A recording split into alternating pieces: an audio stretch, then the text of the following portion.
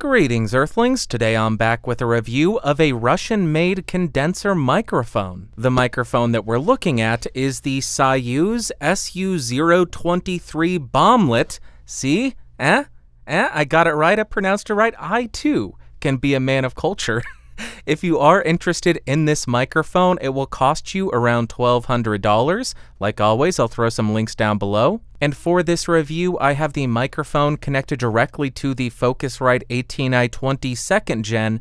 My gain is set at around 2 o'clock, 48 volts on, and I will not do any kind of post-processing, but I may have to boost it in post, so check the doobly-doo to see what I diddly did. And now, of course, we will talk about what comes in the box. First off, everything comes in a really nice wooden storage box.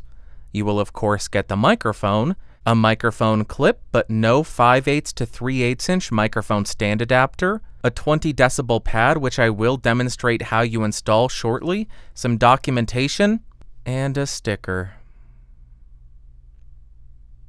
Then as far as the build quality, this microphone feels absolutely incredible. It is a chunky boy, and I absolutely love it. It has an all-metal body as well as a metal mesh grill, and the capsule is on this stem, so I would be careful not to drop it.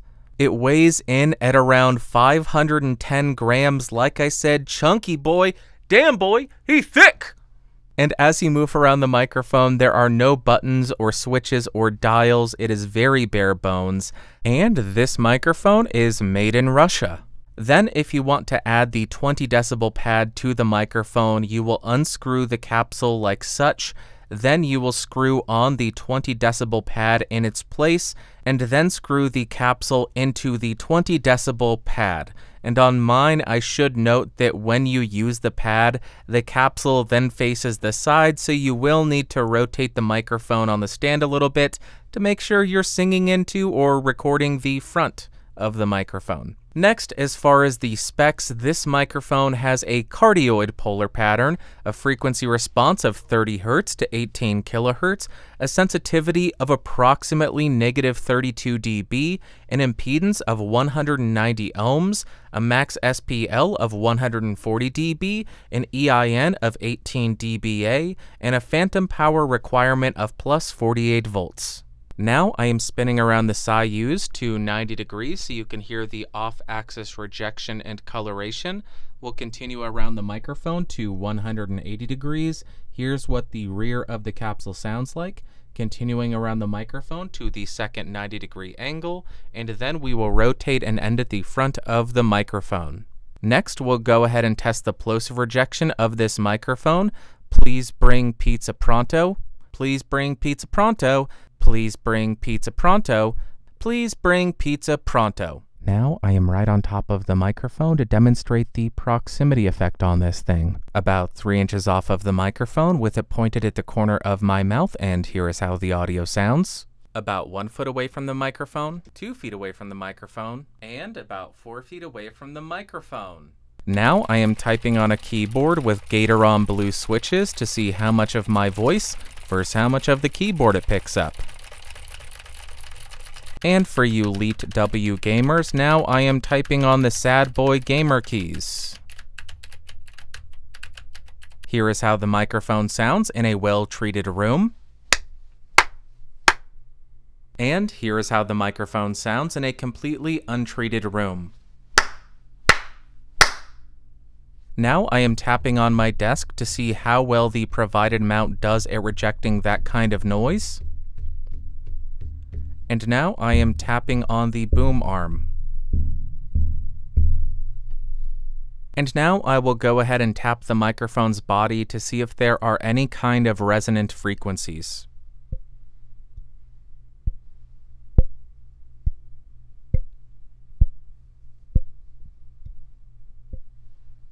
Now I want to do a very quick comparison between the 023 and a couple of other condenser microphones so we can get an idea of how this microphone stacks up against the competition.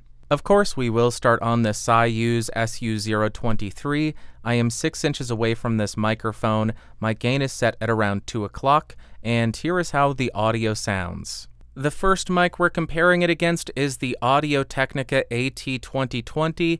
This is a $100 condenser microphone. I am 6 inches off, gain is still set at 2 o'clock, check the lower third, and here is how this microphone sounds compared to the Soyuz. We are back on the Soyuz microphone, same distance, same gain setting. Make sure to check the lower third to see how much I boost each of these microphones in post. Let's jump to the next one. Now I am speaking into the Neat King B. Again, I am 6 inches off, gain at 2 o'clock. This microphone goes for around $130 now. And here's how a very affordable microphone sounds like compared to the SU-023 Bomblet. Let's jump back to that mic. Hey, we're back on the Soyuz microphone for a third time. Let's go ahead and let your ears get acclimated to the sound of this microphone before we jump to another one and let you hear that. Now we are on one of my all-time favorite microphones, the Rode NT1. This is a $270 or $230 condenser mic, depending on the package you get. I am 6 inches off of this thing, gain set at 2 o'clock, and here is how this microphone sounds like compared to the Bomblet. I'm not sure if Soyuz and Octava are the only two microphone companies in Russia. Let me know in the comments down below. But we are back on the Soyuz microphone, and let us jump to another one and compare it to that. Next, we are on the Shure KSM32, which is a $500 condenser microphone. No pads, no filters engaged. 6 inches off of this thing, gain set at 2 o'clock. And here is how this microphone sounds like compared to the one that we're reviewing. It's how it sounds compared to that one. Back on the Soyuz microphone, I can see my double chins reflected in the microphone. Very cool. But here is how this microphone sounds, 6 inches away, gain at 2 o'clock. Let's jump to another one. Now we are on the Austrian Audio OC818, which is a $1,000 multi-pattern condenser microphone. Another one of my all-time favorites. I am 6 inches off of this thing on the cardioid polar pattern. Gain set at 2 o'clock. Check the lower third because I will have to boost this one quite a bit more than the others. And here is how it sounds compared to the Soyuz. Just so you can hear this microphone again before we jump to another one, this is the Soyuz microphone. Let us jump to another one and compare it to that. Now I am on the Neumann TLM103. I am 6 inches off of this microphone, gain at 2 o'clock. This is an $1,100 microphone, and here is how this mic compares to the Bomblet, the SU-023, which is $100 more expensive. I think this is the last time that we are jumping to the Soyuz microphone before we jump to one more microphone and let you hear this mic compared to that microphone. And lastly, I am on the Neumann U87 AI, which is a $3,200 to $3,600 condenser microphone. I am 6 inches off of this thing on the cardioid mode, no pads, no filters engaged. Gain is set at 2 o'clock, and here is how this mic sounds compared to the Soyuz. Let me know in the comments down below which of these microphones you like the best. Did you like the Soyuz? Did you like the NT1, the King B, the TLM103, U87 AI? Any of them. Let me know in the comments down below.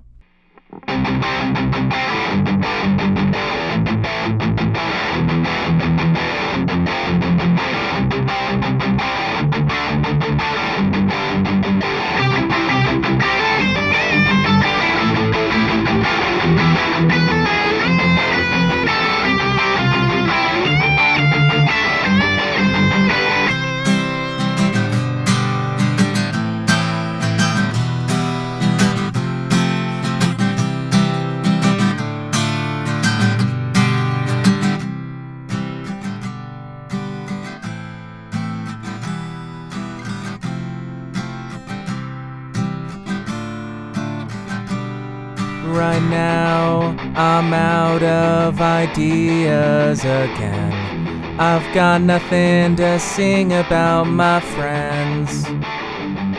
Won't anybody help a poor idiot like me? I need something that's easy I can sing today. Let me know in the comments down below if you can guess what song that chord progression is from. It's a Ooh, Easter egg. Let me know down below. All right, I think that this is a really fun and somewhat vintagey sounding microphone that is just really easy to listen to. And first up, in terms of pros, the tone of the microphone is very natural and smooth. Nothing is overboosted sounding or harsh. Nothing sounds as though it is missing and overly cut. Ultimately, it is a very pleasing microphone to listen to, and the build quality is outstanding. It feels like an absolute tank. And then in terms of cons, the microphone doesn't seem to offer much in terms of protection from plosives, so you will need to grab a pop filter, and it doesn't do the best job at rejecting any kind of bumps of the desk or the microphone stand. Now, what are my overall thoughts and opinions of this microphone? On the electric guitar, I thought the low end was surprisingly controlled, the mids were nice and punchy and present, and the top end was still there. It had all that information, but at no point did it sound overboosted, harsh, or unpleasant. Ultimately, a very nice sound if you want a little bit more of a vintagey, soft kind of electric guitar sound. Then on the acoustic guitar, it is not the most crisp sounding microphone that I have heard. It still does have plenty of top end, but it doesn't get overboosted or overpowering. It maintains a smooth and pleasing upper frequency range. The mids, I don't know how else to describe them other than a little bit gooey. I don't know how else to describe it. I really enjoyed the mids on the acoustic guitar, and the low end was unobtrusive. It's there, but it's not overpowering. It's there, but it's not muddy or loose. Really nice tone for the acoustic guitar. And then for singing, I found the mic to offer a rich low end, especially if you hit a low note. The mids are a little bit more forward than a modern sounding microphone, and the top end is articulate but smooth and airy at the exact same time. Really unique and very pleasing sound for singing. And lastly, for spoken word, I don't think the microphone is overly detailed, but it is still very clear, and it doesn't sound overboosted or sibilant. The low end tends to have a nice amount of weight to it, especially if you engage that proximity effect, and the mid frequencies are still present, but they don't come across as nasally or congested. And to wrap up, would I recommend the Soyuz SU-023 Bomblet microphone? Yes, I would, especially if you're looking for a microphone that is a little bit more vintagey sounding. If you're looking for a spoken word microphone in a treated room because it doesn't do the best with background noise rejection, and you want a microphone that is a little bit more soft sounding, where nothing is too offensive, it doesn't become fatiguing, it has a bit of weight to it, I think it would work really well in that situation. Or if you're looking for a microphone to record some music with and you want to tame some of those higher frequencies without the recording sounding dull or dead or like you rolled off all of those upper frequencies. This mic maintains all of those frequencies, but it captures them in a very smooth and pleasing way, so I imagine it would work really well for some brighter instruments. Alright, I think that's going to wrap up for today, but I want to hear from you in the comments down below. Which of the microphones that I compared the Soyuz against did you like the best? The Rode, the Neat, the Neumann, the Shure, any of them. Let me know in the comments down below. Also, if you found this video fun, interesting, or helpful, go ahead and give me a thumbs up. If you hated it, give me a big old thumbs down. If you want more videos, subscribe, click that logo down beneath me, and don't forget to hit that bell icon. If you want to hang out in the Discord server and talk about microphones all day long, check out podcastage.com/discord. And if you want to support the channel and become one of these amazing people over here, you can do so by clicking that join button and joining at the $5 tier or higher. It really does help me continue to bring you these videos. So until next time, thank you so much for watching. Thank you so much for listening. I'll talk to you later.